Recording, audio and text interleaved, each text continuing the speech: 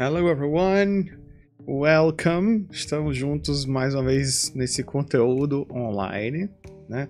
Desculpa aí, peço desculpas a vocês, peço a compreensão de vocês, hoje não estava tão legal e a internet resolveu não ajudar, então eu preferi fazer esse conteúdo online do que a gente ficar, de repente, tentando uma aula e a internet caindo, tá? Tá dando problema no provedor e esses dias ela tá bem instável por aqui.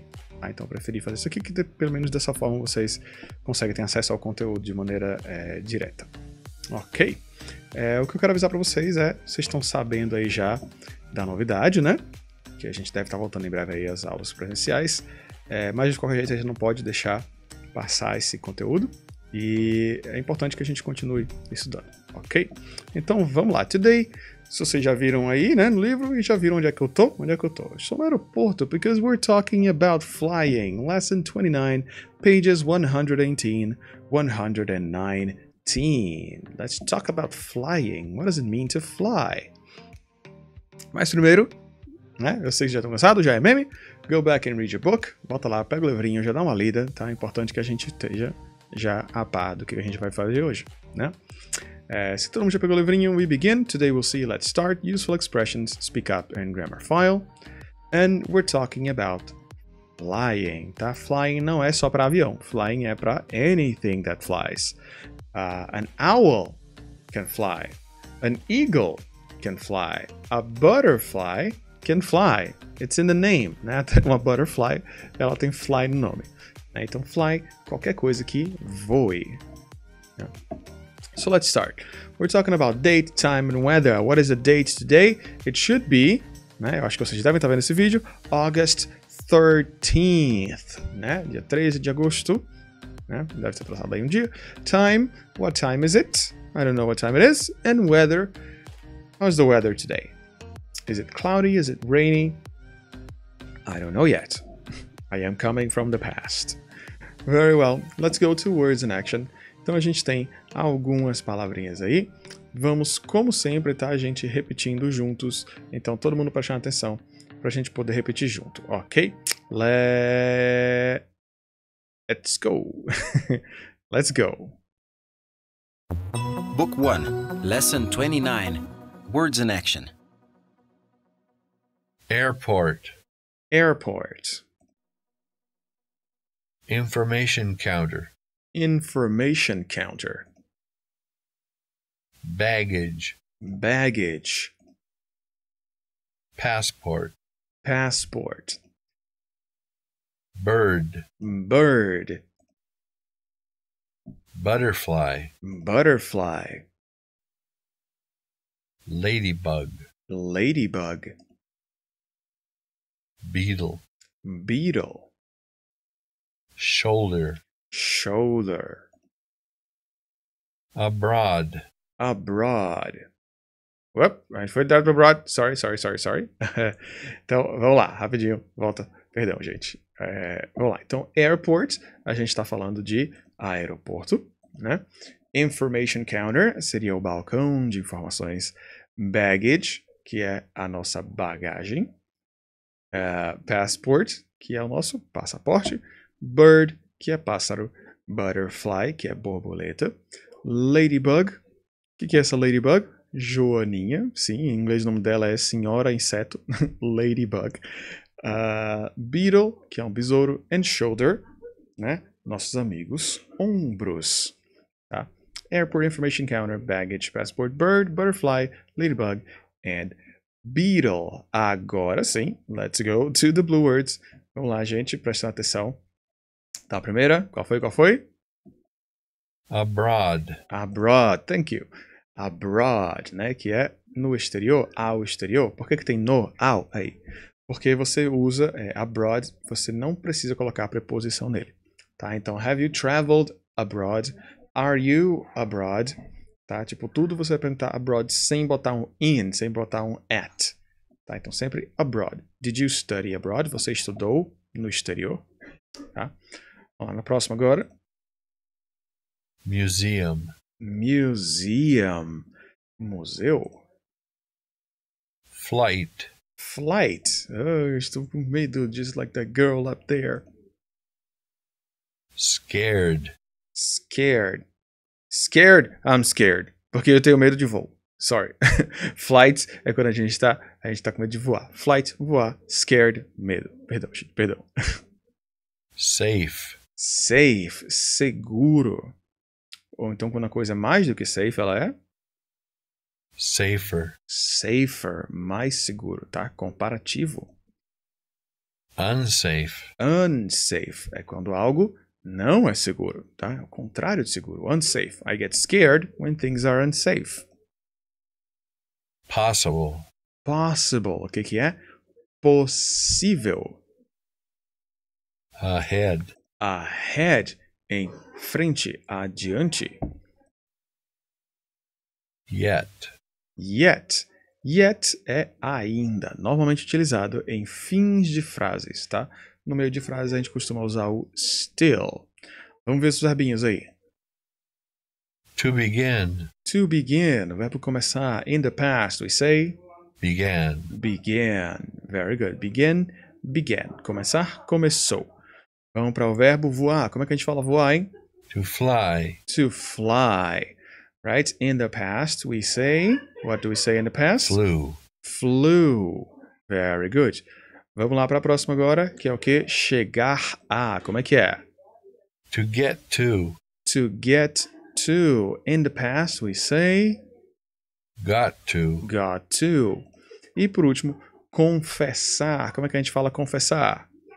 To confess. To confess. Como é que fica no passado? Confessou. A gente fala? Confessed. Confessed. Very good. Vamos lá então, continuando para useful expressions. Já sabe como é, né? Então vamos lá ouvindo, prestando atenção para o useful expressions. And 3, 2, 1, go. Useful expressions. Would you mind? Would you mind? Would you mind turning off the AC? Would you mind turning off the AC? Você se importa? Você se importa em desligar o quê? O AC? O ar-condicionado? Você se importa em desligar o AC? Vamos lá, para a próxima. Not at all. Not at all. A gente já ouviu falar do not at all antes, né? O que é not at all? Ah, de jeito nenhum. Tá? Let's see the sentence. Would you mind sitting here? Would you mind sitting here? No, not at all. No, not at all. Nada, de jeito nenhum. Tá?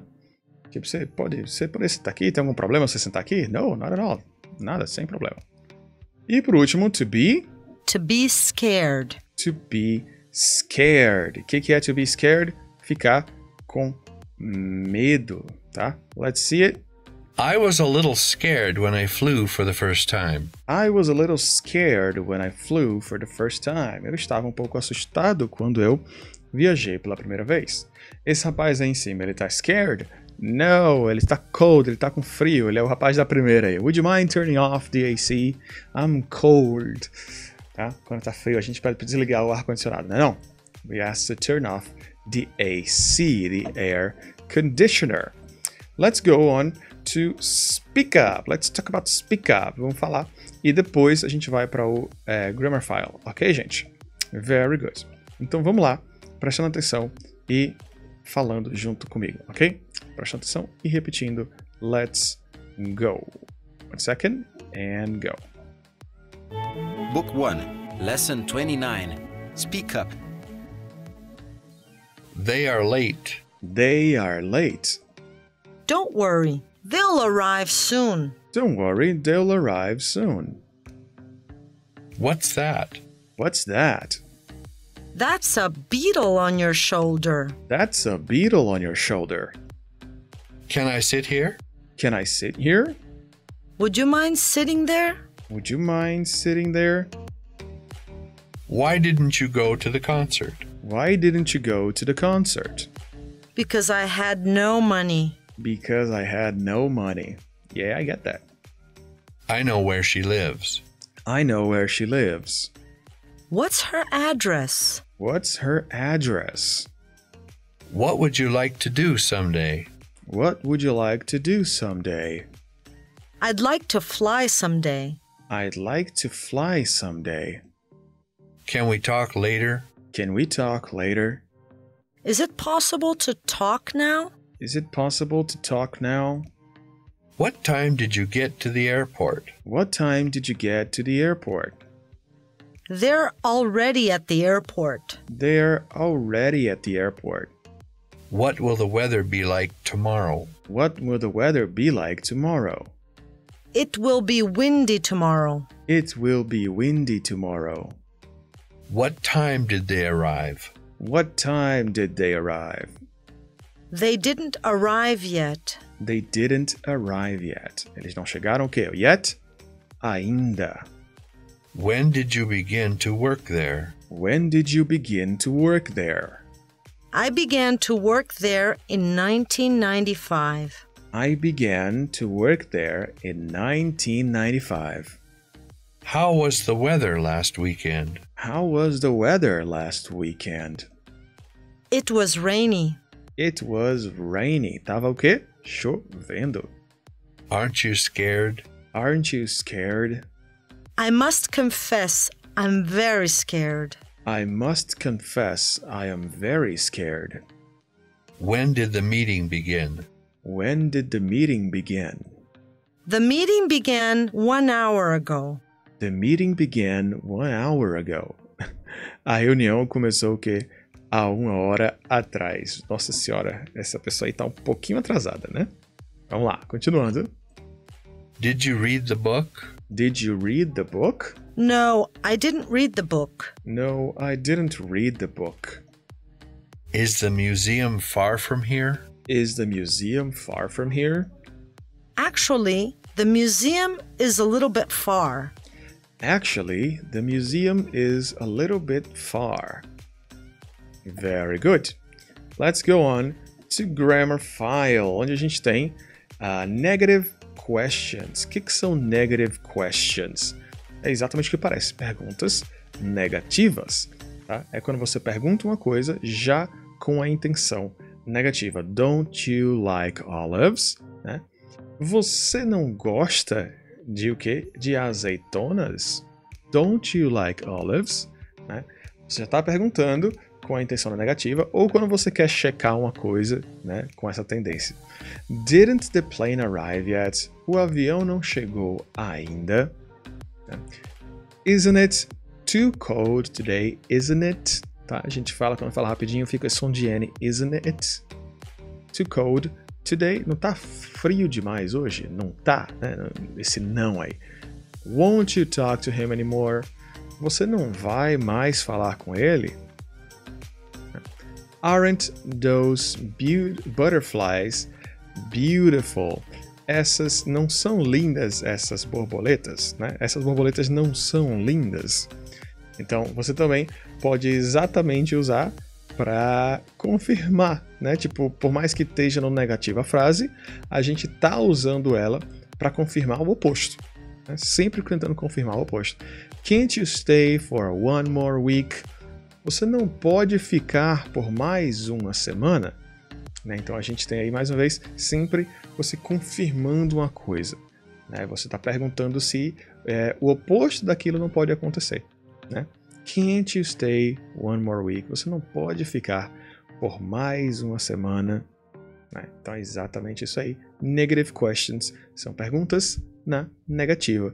Qual é a regrinha, gente? Ó, percebam onde é que está o auxiliar, onde que está o modal, tá? Ele vai lá para o início da frase, ok?